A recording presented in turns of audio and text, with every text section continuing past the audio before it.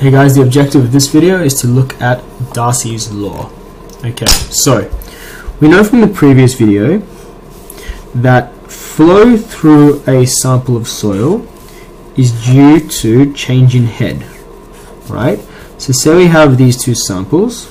Let's make this one have big particles and this one have smaller particles.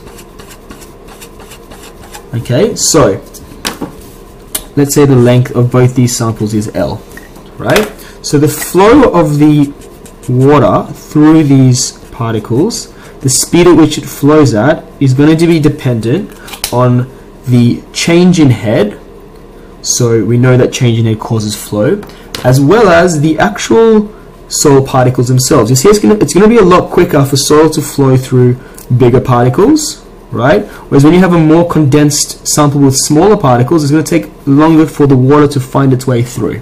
Okay, so we can say that the velocity is equal to K, which is a proportionality concept, which we're going to define in a second, which takes into consideration the different soil samples we have based on their particle sizes, if you want to think about it like that, as well as the change in head divided by the change in length.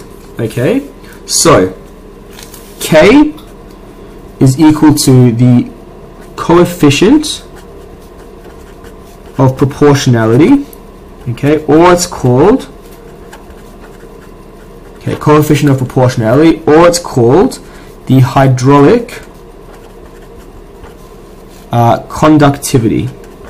Okay, that's what K is. So K is dependent on the actual soil sample, and dH on dL